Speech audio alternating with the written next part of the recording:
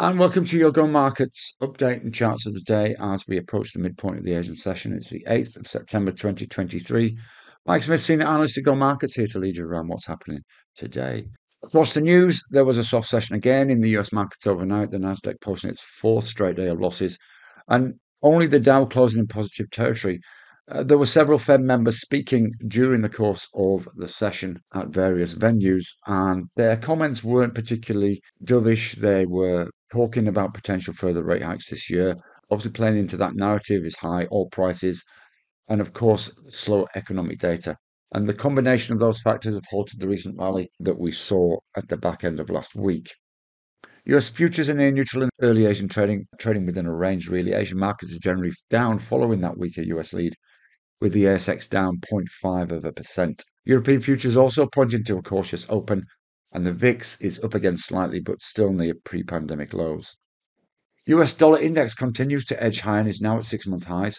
Gold managed to make small gains despite the USD rise and is sitting over the 200 EMA.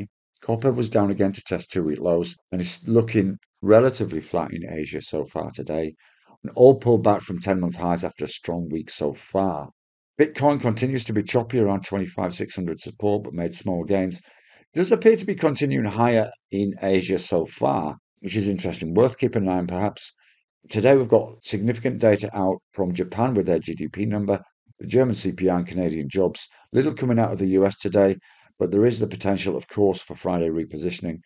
Just be aware also that Chinese CPI is released tomorrow. Sometimes China data comes out on Saturdays. A couple of charts that caught our eye today. I'm going to start by looking at Oral Limited.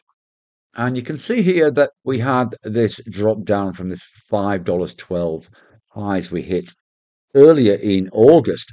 And subsequent to that, of course, it bounced around a little bit, but we are starting to see some buying pressure coming in the last couple of days, suggesting that this is at value potentially. And so we're looking at this 480 level. If that's hit, then that really creates a double bottom on this stock and could see this back up to retest those August highs at around about 512. That would be around about a 6.7% from that 481 breach if we get there.